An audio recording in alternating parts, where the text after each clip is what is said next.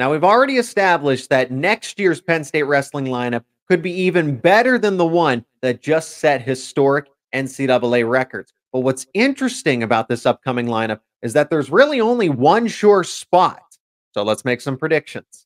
You are Locked On Nittany Lions, your daily podcast on the Penn State Nittany Lions. Part of the Locked On Podcast Network, your team every day. Cael Sanderson is truly going to have to play wrestling Tetris with the amount of talent that he has at his disposal for the 2024-25 season. This is Locked On Nittany Lions. I'm your host, Zach Seyko, and thanks so much for making us your first listen and watch every single day. We are free and available wherever you get your podcasts, including YouTube. And today's episode is brought to you by LinkedIn. These days, every new potential hire can feel like a high-stakes wager for your small business. That's why LinkedIn Jobs helps you find the right people for your team faster and for free. Post your job for free at linkedin.com/lockedoncollege. Terms and conditions apply. Now, before we get to any of it, please like and share this episode with friends and family. Help us get in front of more Penn State wrestling fans. And let me know down in the comments what you think the lineup will look like for Penn State wrestling in 2024 and the 2025 season. As we're going to make some predictions here. I'm going to give you my 10 starters for this upcoming season for the Nittany Lions. We'll start at 125, go all the way through heavyweight with some surprises, some things that are going to be status quo, what everybody's anticipating here, but at 125. And we'll also talk about the options that Penn State has as well, what their options are at each weight class going forward.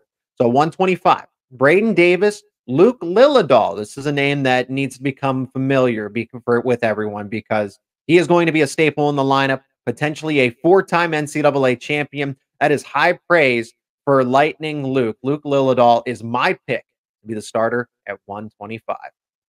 Now, Lilledahl is the real deal. He truly is. We already knew the rumors, and Jeff had talked about this too, that Braeden Davis had a tough time pulling 125. So he's naturally going to go up to 133, maybe 141 when all's said and done here. But if I had these two in a wrestle-off here, Lilledahl versus Davis, I'm taking Luke Lilledahl here. Zach Davis has, been wrestling competitively at the collegiate level. Look what he did at Big Tens. He wasn't an All-American, but he qualified for NCAAs. He was the number 1 seed. Lilledahl, all of that is true, but Lilledahl is, in fact, the better wrestler between these two. Lilledahl is aggressive. He can score. And something that Davis struggled with, at least at NCAAs. And again, this was a top premier talent. I get that. But Lilledahl, you need to understand the track record that Lilledahl has put together. He recently defeated a 3-time All-American and an NCAA runner-up, mind you, in Brandon Courtney. So the argument that's made that, well, Davis has been wrestling collegiately before Lilledahl. No, Lilledahl has wrestled internationally, and he's defeated grown men while he is still considered to be, of high school age. He's not wrestling at the high school level anymore. But at the 2023 Senior Nationals, he defeated a former NCAA runner-up in Brandon Courtney. He placed 5th at Senior Nationals, and he's qualified to participate in the Olympic trials that are going to be at the Bryce Jordan Center here in just a couple of weeks. Lilledahl could be a 4-time champion. He gets into the Penn State lineup at 125 this upcoming season. That is my prediction. And Braeden Davis has to move up to 133. So let us move up to 133. Aaron Nagao, Braeden Davis, and Mason Gibson, another true freshman coming in this talented class of 2024, are your options. My pick is Aaron Nagao. So no, Braeden Davis is not at 125. He's not at 133. Nagao holds that 133 spot. And this is definitely a wrestle-off spot here.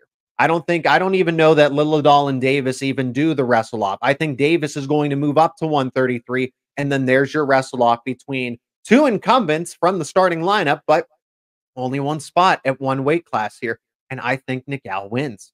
This is his weight class. This is Nagao's weight class. He is waiting for these other wrestlers to challenge him. Davis has to go to him to take this spot. Nagao's faster. Already talked about aggression. Nagao is more aggressive and a little more experienced than Davis at this point. Now, neither of them qualified for All-America status here, but and Davis is stronger. I'll give him that. Davis is better defense. Davis is stronger. I'm not trying to come down on Braeden Davis, right? As a true freshman, you won Big Tens. then you were in NCAA qualifiers, the number 1 seed. You didn't make the All-America podium, but still, that's a very, very good start to your NCAA career. But Nagao had a roller coaster of a season in 2023, 2024. Never felt like he was fully healthy, was kind of dealing with illnesses on and off throughout the campaign. So he could never really truly hit his stride for the season. So if the circumstances allow Aaron Nagao to compete 100%, no extracurricular circumstances here, he will remind you why he finished at 5th at the NCAAs during his redshirt freshman season when he was at Minnesota before he transferred in. Penn State wouldn't have gone out of their way to recruit him, knowing what they already had committed in the likes of, Braeden Davis and those other recruiting classes. They wouldn't have gone and gotten Nagao from the transfer portal at 133. And also, to my knowledge, Davis hasn't competed internationally or anything. So a red shirt actually makes sense from my point of view. Looking at everything, for Braeden Davis to redshirt actually makes sense in the scheme of things, given the other wrestlers who have eligibility, who's coming in. And it's not to say that there's no possibilities of Davis staying at 125. Lilledahl takes the red shirt. But what I'm looking at right now, Lilledahl is better at 125, and I think Nagao still has the advantage at 133. 141, your options are Beau Bartlett and Tyler Kasak, actually moving back down from 149 to this weight class. My pick is still Beau Bartlett. Now, Bartlett is the incumbent, and I wonder if Kasak could make weight at this point at 141. Now, that was the plan, right? That Kasak was supposed to be the 141-pound backup to Bartlett and redshirt at this weight. But then things change, right? The Shayne Van Ness injury, and we'll talk about that in the 149-pound preview, early predictions for the starting lineup. But I wonder if Kasak could make the 141-pound weight, even though he was supposed to redshirt there, but things change, right? Obviously on the fly. Bartlett was the NCAA runner-up, losing to Jesse Mendez, right? Revenge on the mind maybe at this point. He didn't walk at senior day. If we're looking for some other evidence, he didn't walk at senior day. So does that mean that Bartlett is going to come back? Again, it's all dependent on if he decides to come back. If he does, then 141 is his spot. Until he vacates it, it's his spot. Now, if he doesn't, then you have some other situations, right? With all the parts moving around Lilledahl and then Davis, does Nagao move up to 141, right? Things like that. Do they try to get Kasak to actually move down to 141? If Bartlett were not to come back. But my prediction is that Bartlett does come back. Revenge on the mind. He's still one of the best wrestlers in this 141-pound weight class overall, right? You finish at second in that weight class. So it is his spot until further notice. So that one's one of the easier predictions. But again, it's a matter of if he will come back or not. Now, 149 gets really interesting. Could there be a swap? A trade between Levi Haines and Mitchell Mesenbrink, where we're going to talk about just that coming up next on Locked On Nittany Lions. Today's episode is brought to you by LinkedIn Jobs. When you're hiring for your small business, you want to find quality professionals that are right for the role. That's why you have to check out LinkedIn Jobs. LinkedIn Jobs has the tools to help you find the right professionals for your team faster and for free. LinkedIn isn't just another job board. LinkedIn has a vast network of more than 1 billion professionals, which makes it the best place to hire. It gives you access to professionals you can't find anywhere else. LinkedIn does all of that while making the process easy and intuitive. Hiring is easy when you have that many quality candidates. So easy, in fact, that 86% of small businesses get a qualified candidate within 24 hours. LinkedIn knows that small businesses are wearing a lot of hats and might not have the time or the resources to hire. LinkedIn is constantly finding ways to make the process easier. They even just launched a feature that helps you write job descriptions, making the process even quicker. 2.5 million, that is right, 2.5 million small businesses use LinkedIn for hiring. Become one of them. Post your job for free at linkedin.com/lockedoncollege. That's linkedin.com/lockedoncollege to post your job for free. Terms and conditions apply. Are you watching Fox Sports or ESPN on your TV all day long? You ever have to turn down the volume because of all of that shouting? Make the switch to Locked On Sports today, a free 24/7 streaming channel programmed for you each and every day, bring you the biggest stories without all of the screaming. Locked On Sports today brings you can't miss analysis, opinions, news, and it's all streaming 24/7 on YouTube and now on the free Amazon Fire TV channels app, part of the Locked On Podcast Network, your team every day. I appreciate all the support. Thank you so much for subscribing to the channel on YouTube and wherever you get your podcasts, and leaving a like on this episode as we talk more about Penn State wrestling here. 149 pounds. This one, I think, is the most interesting weight class to predict for Penn State's upcoming starting lineup. Your options are the two, Shayne Van Ness and Tyler Kasak, the aforementioned here. A healthy Tyler Kasak or a recovering Shayne Van Ness? My pick is Kasak in that instance.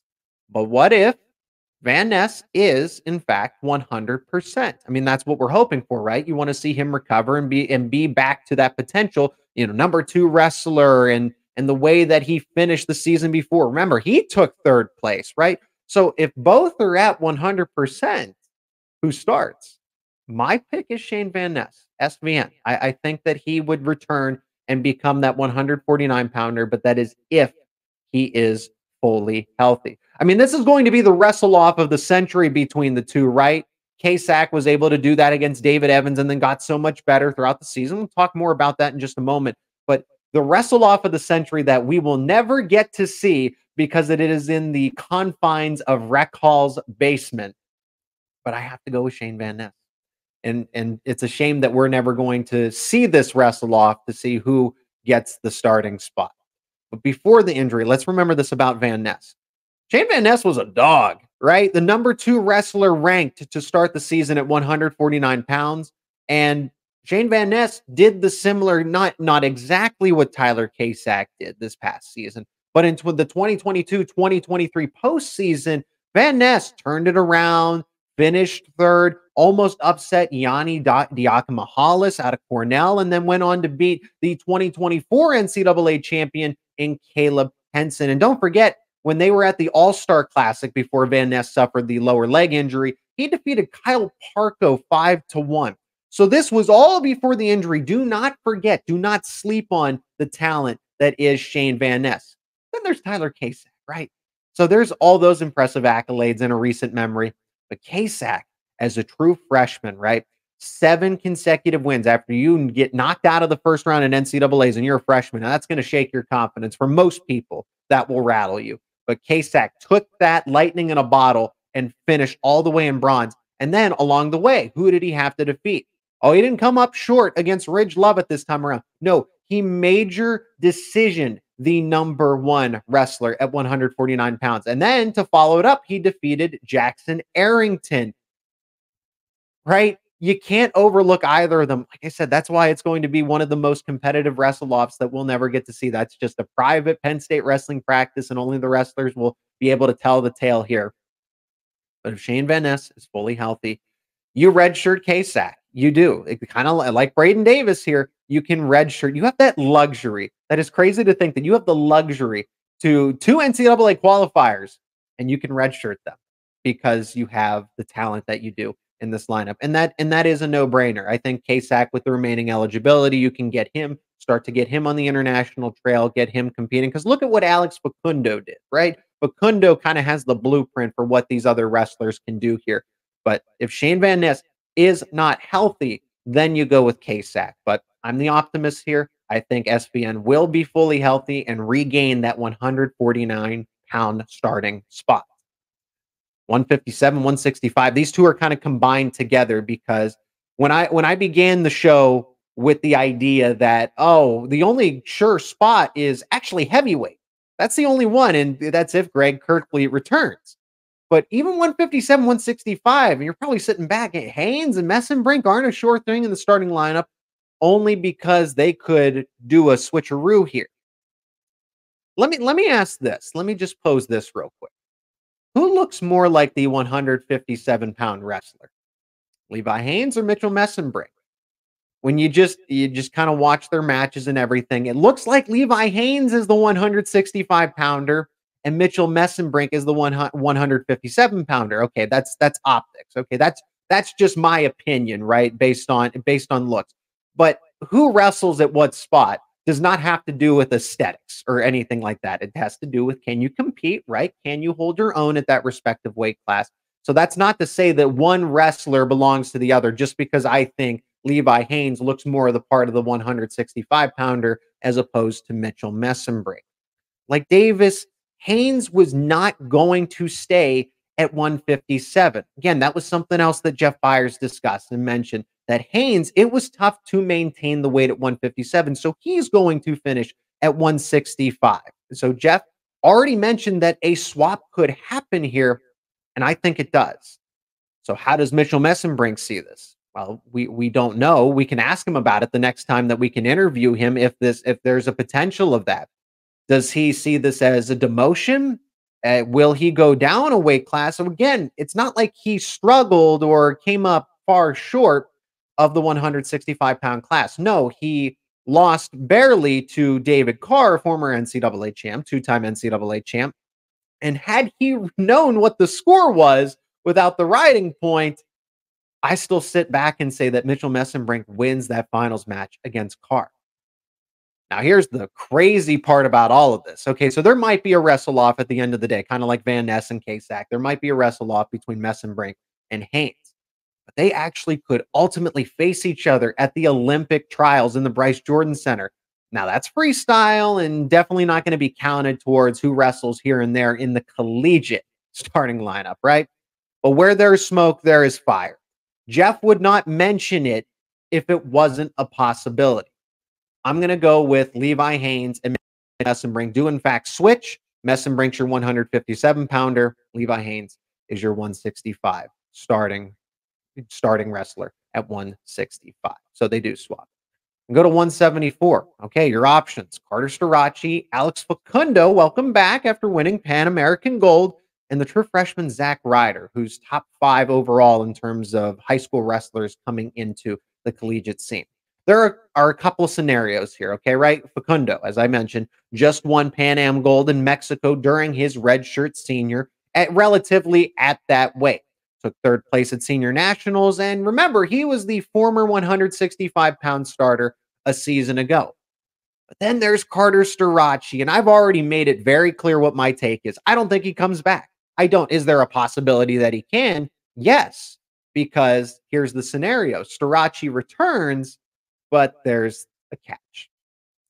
Starocci's made it very clear that he doesn't want to be a student anymore. He just wants to be purely an athlete, no more student athlete. It is Carter Starocci, whether that's MMA, Olympics, right? He wants to be an athlete, no longer a Penn State student. So that's why I don't think he comes back, because he's made that very apparent anytime that you've asked him. Before the NCAA tournament, during, after, he said it all. He's been very consistent with it. But what if they find a way to have him in the starting lineup with as little schooling as possible? Is that enticing for a 5th NCAA title run? It could be for Carter if that's really the only thing holding him back. I think there's also the other part of this too, right? He knows that he's better than everybody else in the 174-pound class. What does he prove by coming back and wrestling against people that he knows he will beat every single time 100 times over?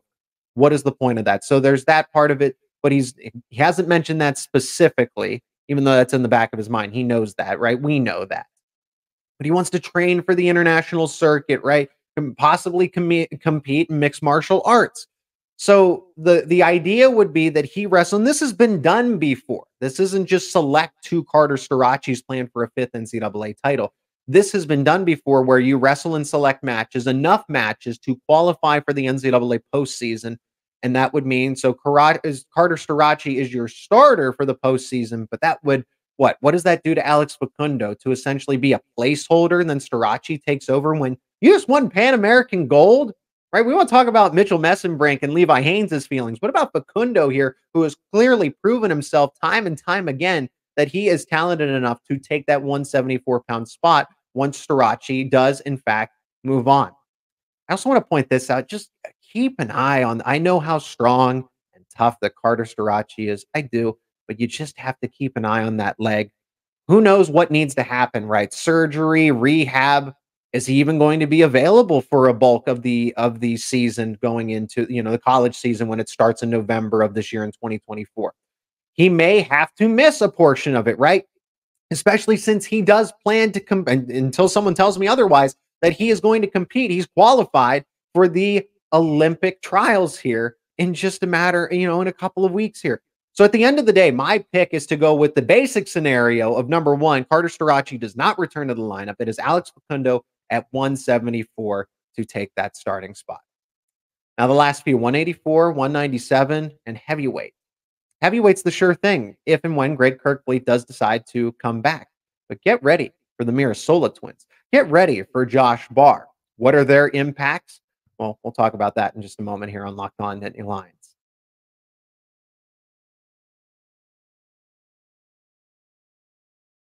And remember, if you're not already, become an everydayer. Subscribe to Locked On Nittany Lions on YouTube and wherever you get your podcasts for the latest conversations around your favorite Penn State sports teams. Talking more than just football on the shows. We're talking wrestling, men's basketball, recruiting, and so much more. In this final segment, let's discuss the last few weight classes in Penn State's starting lineup to round out the 10. 184, 197, and heavyweight. Starting with 184, your options, Josh Barr, and I think Zack Ryder in this case. Zack Ryder, because I don't want to discount him. Insanely talented freshman. And if he's not an option at 174, I think it's likely that he redshirts here. So my pick, without further ado, right, explanation is Josh Barr. I mean, Barr is the real deal. From everything that I've heard, from everything that we've seen, this was his redshirt season this past year. And he went 15-0, winning select tournaments and defeated NCAA qualifiers along the way. So he is ready, and you cannot hold him back any longer. So 184 is going to be his spot. But do not overlook Zack Ryder. We'll probably compete in select spots at 174, 184 without burning the red shirt. So we'll get to see a little bit of Ryder. Ryder has been training with the Nittany Lion Wrestling Club too, and he has 2 bronze medals at Worlds. I wouldn't be surprised if there is a wrestle-off in this instance, but I will go with Josh Barr, and I can't say, well, experience here because they've both been training against the same level of competition. Ryder isn't coming from his last year of high school competition. He left behind his high school so that he could come compete at the collegiate level. So just keep that in mind that Ryder is close. It is crowded at these spots here. A good problem to have for Penn State, right? The depth is important in this case, as we saw, right, at 149 this past season. 197 gets a little interesting here, and this is why I want to talk about the Mirasola twins, specifically Connor. And I think in this case, Josh Barr, if you do move some people around, Josh Barr factors into this, but I think my pick is at 184. So really, this is about Lucas Cochran and Connor Mirasola. My pick is Connor Mirasola. Yes, this isn't even a bold take. It's not even a bold take. Mirasola is wrestling at the Olympic trials. A true freshman is in the Olympic trials. He took 4th at senior nationals. He defeated former NCAA champ, former Penn State wrestler Max Dean, 9-6. Cochran has the veteran experience, right? He had a very good season. But like Luke Lilledahl, I fully believe that Connor Mirasola has a chance to be a 4-time NCAA champion. Cochran is good in his own right. 11-2 last season. The only 2 losses came to Michael Beard, go figure, former Penn State wrestler, and then went and transferred to Lehigh. And then Jacob Cardenas, who is a former Cornell wrestler, now a Michigan Wolverine with his grad transfer. Penn State could opt and say, Cale Sanderson could sit down with Mirasola and say, hey, take the red shirt because Lucas Cochran, is as good. And I do believe that Cochran is all-America caliber. I do think he finishes in the top 8. But we're talking about a next level here. We're talking about a next level, and Connor Mirasola is just that. So if you're asking me who wins in a wrestle-off, okay, you could talk about a long-term plan with Mirasola, but a wrestle-off happening going into the start of the regular season for 2024, Mirasola would defeat Cochran and take that 197 spot. And we finished with heavyweight. We'll save the best for last year because it's the most security, the most certainty here. If and when Greg Kerkvliet does decide to come back, I think that he does because Penn State doesn't really have a lot of options at heavyweight. AJ Friccione is the only one that's listed, as the 197/285 there, but there's not a true heavyweight on this team. Doesn't mean that Penn State can't go into the transfer portal, and that's another part of this too. All these predictions are coming before Penn State even makes any moves with the portal. But from certainty, it's Greg Kerkvliet when he announces that he's going to come back. That's his spot. It's his spot, and he'll go for another title run here. And Penn State, if he does not come back, might have to explore other options in the transfer portal. So there's Cole Mirasola, right? Maybe they try to do I think Connor takes that 197 spot because he's just that good. But there's Cole Mirasola. We saw Lucas Cochran wrestle up at 285 and picked up a win, right? Against a top 10 wrestler against Rutgers, Slavakowski. We remember that one. And just going through them, what an emphatic win that was. But both of them are unproven at that weight. Cochran's not a natural heavyweight wrestler, and Cole Mirasola, if that's the plan for him, he certainly has to register. You do not, because both of these wrestlers have been competing at or around 197 pounds. So this is 285, right? You're going to throw both of them into the fire. Sure, I think they could gain 20 to 30 pounds in between all of this, but that's still giving up a significant amount of weight if you decide to do that, since they aren't naturally the heavyweight. You could turn them into heavyweights. That's going to take some time. So for Cole Mirasola, needs the true redshirt season to fully develop and then get into the starting lineup at heavyweight, and then alongside his brother, who's going to wrestle at 197 there. That's a significant weight increase as it is, and then you're giving up all that weight. So Greg Kerkvliet, do everything you can in your pitch to get him to return, and I think he will, or you have to turn to the portal. So it's Kerkvliet or go to the transfer portal. So here, once again, are my predictions for the 2024-25 Penn State Wrestling starting lineup. 125, Luke Lilledahl.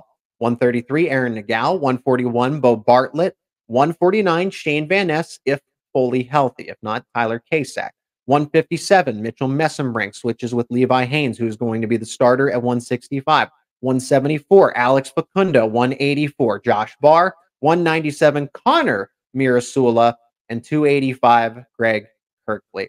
And that'll do it for this edition of Locked On Nittany Lions. Thank you, each and every one of you, for checking out this episode. And if you're not already, become an everydayer. Subscribe to Locked On Nittany Lions on YouTube and wherever you get your podcasts. If you enjoy these conversations around your favorite sports, particularly Penn State wrestling in this case, and let me know in the comments if I'm spot on with my projected starting lineup this early in the offseason, or if there's some changes I need to make. Let me know in the comments. And for more content around your favorite Penn State sports teams, keep it right here on Locked On Nittany Lions. Once again, thanks for checking out this episode of Locked On Nittany Lions. Don't forget, Locked On has launched the first ever national sports 24/7 streaming channel on YouTube, and now it's available on the free Fire TV channels app, courtesy of Amazon Fire TV. Locked On Sports Today is here for you 24/7, covering the top sports stories of the day with the local experts of Locked On, plus the national shows covering each and every league. You can find Locked On Sports Today now available on YouTube and the free Fire TV channels app.